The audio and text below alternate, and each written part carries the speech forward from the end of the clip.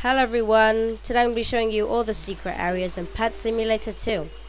Alright, so starting off at spawn, this is of course spawn where you get to when you first start the game. So I'm going to be showing you all the secret areas in order, starting with obviously the first one right here. So all you got to do at spawn, you got to come over here and you just go inside of this. It's quite obvious, you just go in and you can fetch your loot. It's pretty good, and if you're a beginner at the game and you're not at high enough level to get to the jungle, this is a good area which will probably help you quite a lot. Okay, so the next area we'll need to travel 2 worlds to get to. So from this world we'll have to be getting to the jungle. So we will first go to the beach, and then we will have to go to the jungle, as the beach world, the beach and volcano worlds do not have secret areas. Or maybe, I guess you could count this over here as the beach secret area. Right here, there's usually quite some good chests here.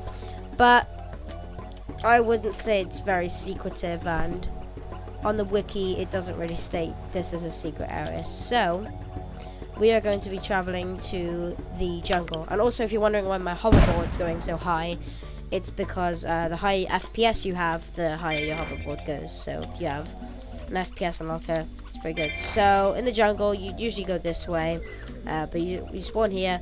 You just got to take a right. These little like bush plants, and you just fall down here with this ladder, and you just go through this crack, and you can put your hoverboard back on if you have it. I'd be surprised if you didn't have a hoverboard and you knew about this, but yeah, this is quite easy to miss. I can see why you could miss it, because it isn't very obvious. It is quite hidden, to be fair. This is probably one of the most hidden of all the hidden areas, to be fair.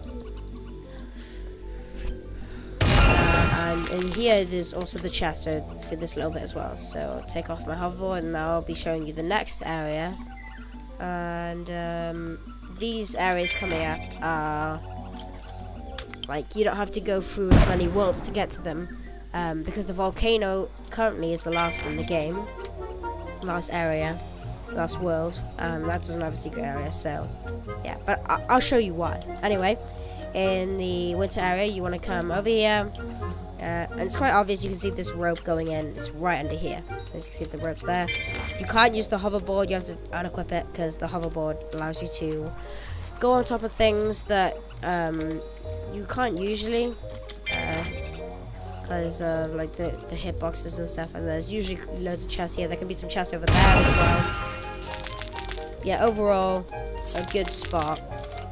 And oh look, I got a triple drop there. That's nice. Yeah, it is quite great, but if you have high FPS, just try not to glitch in the walls.